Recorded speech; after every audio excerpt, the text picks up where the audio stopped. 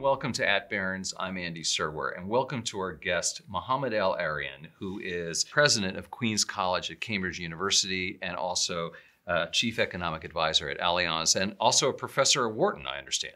Yes, and thanks for having me, Andy. Great to see you, Mohamed. I want to start off by asking you a little bit about the Federal Reserve interest rate policy. I know you've been critical of Jay Powell, but I guess my question, Mohamed, is it too early to be critical? I mean, don't we have to wait until everything's sorted itself out, and maybe he will stick a perfect landing, lo and behold, in the next 12 months, and it'll all be fine? I sure hope so. Let me just start by saying it's very unusual for me to be critical of any central bank, let alone the Fed. I grew up in that world. I admire them greatly, and I think they play a central role. But I also think that when a central bank makes repeated mistakes, it needs to be held accountable. And it needs to be held accountable because accountability is key for its political independence. Politically independent central banks are absolutely crucial to the good running of an economy. And without accountability, you don't get politically independent central banks. So that is why I have been unusually critical, because this Fed has made mistakes. So is it too early? No. We know, for example, that the transitory inflation call was false. Transitory means not only short term, but it means people don't change behaviors. They believe it's temporary and it's reversible. Well, people did change behaviors. So it's not too early to call that a mistake. It's not too early to call communications a mistake. There's evidence now that during the press conferences of this Fed, markets are 3 times as volatile as they've been in the past because the message hasn't been consistent.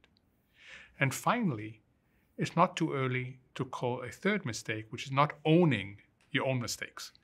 The Fed is the only major central bank that hasn't come up in public and explained why it got inflation so wrong and why did it start so late in countering inflation. The European Central Bank has done that. The Bank of England has done that. So I don't think it's too early. It doesn't mean we should not hope that they can land perfectly. I sure hope so, because there's a lot at stake. But I fear that it's unlikely that they will do so. You just said, Mohamed, that it's important for the Federal Reserve to be independent. Are you suggesting, therefore, it's not independent? No, it is independent, but that independence But that's not disappear. acting independently? If there's a sense that the central bank is messing up continuously, political system gets involved because we give them enormous power. They're the only public agency that does not have to go to Congress to make a major decision that influences all our lives. If the administration wants to raise taxes, if it wants to raise spending, they have to go. If the Federal Reserve wants to inject $7 trillion worth into the economy, it can do that. If it wants to cut and raise interest rate, it doesn't need to go to Congress. Now, it's critical that they have that independence, what's called operational autonomy, but they need to deliver on it. Don't you think some of that activity by the Fed, though, was in response to the perception that in 2008, Washington, which is both fiscal and monetary policy, underreacted to the financial crisis? So this time they didn't want to err on that side? Yes, I in fact was among the people who was urging them to do more in March of 2020 when we got the sudden stop on COVID. However, it's what happened thereafter.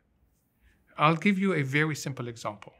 In March of 2022, when the inflation print had gone above 7%, the Fed was still injecting emergency liquidity into the system. They should have stopped. They should have stopped a year earlier, but they didn't. I think it's very easy to flood the system with money because people love that. It's much harder to make the political decision of, to use the phrase, retiring the punch bowl when the party is getting going. But that's what a central bank needs to do. And how is it possible, or why do you think Jay Powell was still expansive with a 7% print then? So there's lots of explanations. I don't know what the right one is. One is just faulty analysis and forecasts. So it could be simply that the analytics were wrong. Secondly, is that he didn't want to prematurely stop a strong recovery. And he made a judgment that turned to be false. Third, some people have claimed, I have not, that this was part of his renomination process.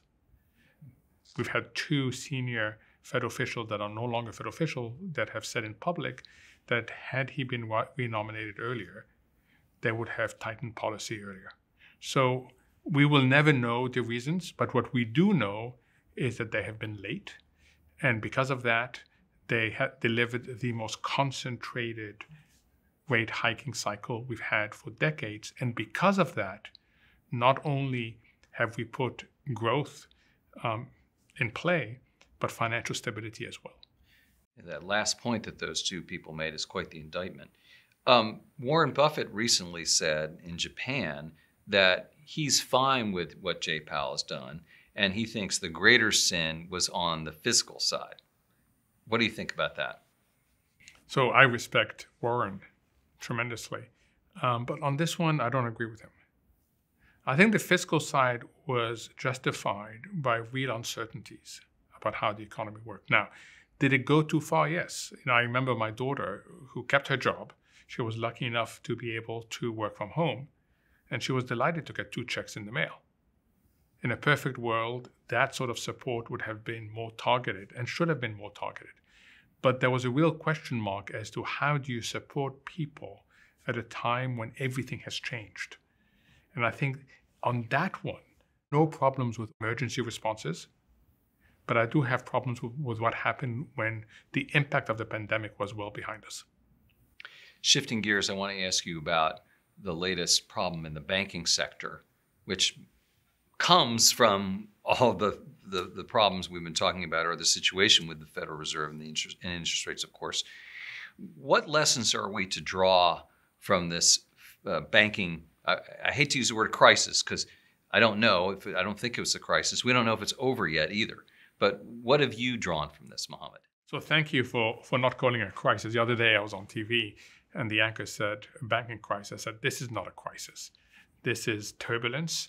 We don't have a problem with the banking system. We have a problem with a few banks. And that's a fundamental difference. And that's why this is not 2008. Look, when you bring 3 things together, you're sure to have problems. 1 is badly managed banks. 2 is a mishandled interest rate cycle. And 3 is lapses in bank supervision. The Silicon Valley Bank now is well documented. They had all 3 problems coming together at the same time. And what we've learned is that we have to pay greater attention as to how the financial system embraces low interest rates, abundant liquidity, believes that the Federal Reserve is their best friend forever, because when that paradigm changes, it catches people offside, and there can be massive consequences. We have now guaranteed all deposits. I don't think we would have done that had we not been forced over a weekend in a very extreme situation. But it's not really good for us to do that. But there's no way back, unfortunately. We aren't technically guaranteeing all deposits, but wink, wink, we are kind of, right? So Andy, once you do it for one bank, and the way you do it is you don't go to Congress and ask to change the law. You trigger this exception, this very powerful exception that exists that allows you to do something like that. Once you do it for a bank that serves tech, that serves mainly rich people, you'll have to do it for other banks. Otherwise, you've got a massive political problem on your hands. You've worked and work in both the private sector and in universities. What is the difference? Compare and contrast. I mean, you worked at PIMCO, you worked at Allianz, you worked at Harvard Management, running their endowment. You're now the president of Queens at Cambridge University. What are the differences and similarities there? So the biggest similarity is content. Content really matters. And I've been very lucky, whether it's been at PIMCO, whether it is Cambridge University, to be surrounded by really smart people. And I learn all the time. What differs is the operational aspects. It's completely different worlds. One moves much faster. One is much more deliberative than the other. But I think that the combining them is actually a very powerful process. And at the end of the day, I remember friends always telling me, you need three things. You need content to make sure that you've analyzed the situation correctly. You need the courage to act quickly, not wait for 100%, but 90% is good enough. And then you need the ability to communicate and learn from your mistake and course correct. These three things are as present in the private sector as they are outside the private sector. I want to go back, actually, Mohamed, and ask you a couple more questions about banking.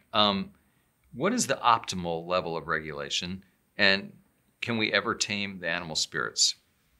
That is a great question, and we don't know, Andy. So before the crisis, problems were with the big banks.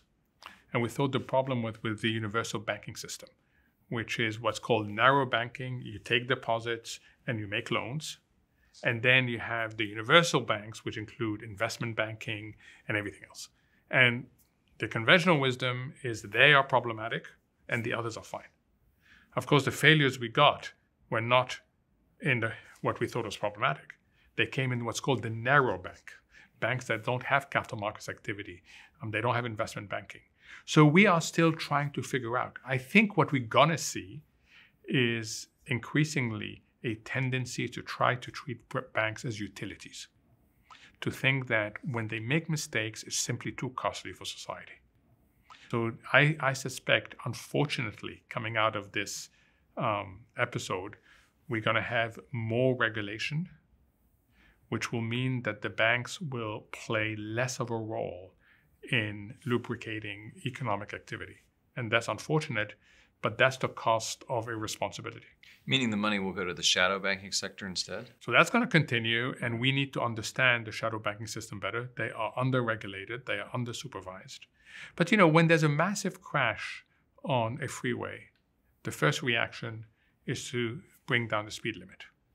Now, that's not the optimal reaction, but that's what we do. Okay, and I think that's what you're going to see. They're going to make the banking system subject to a lower speed limit, which means more regulation, more supervision.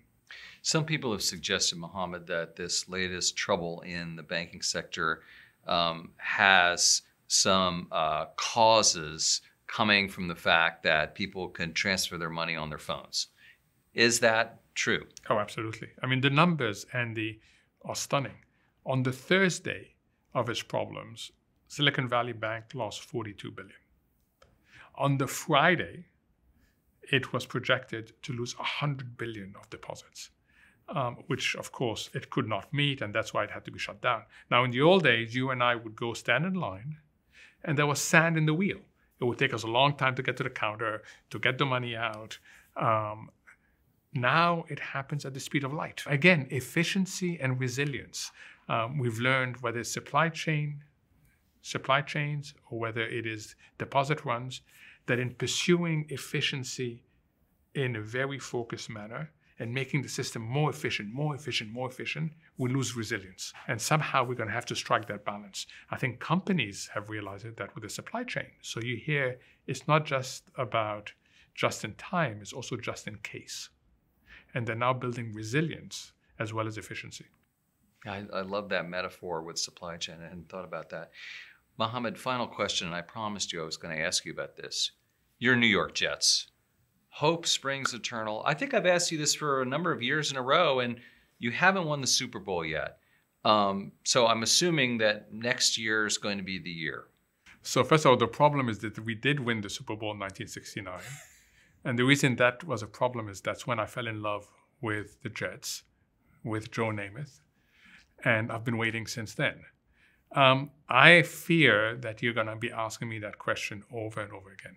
We're not going to be winning the Super Bowl for a while. Every year, I'm going to go through the same process, and all the Jets fans go through it. We go through it in individual games as well, where we have great hope, only to be disappointed. But I think that is the burden we carry as Jets fans, and we're very loyal, by the way. Are there any in Cambridge? Jets fans? Yeah. No, they're smarter than that. They're much smarter than that. Mohamed El-Erian, thank you so much for joining us. Thank you, Andy. You've been watching At Barron's. I'm Andy Serwer. We'll see you next time.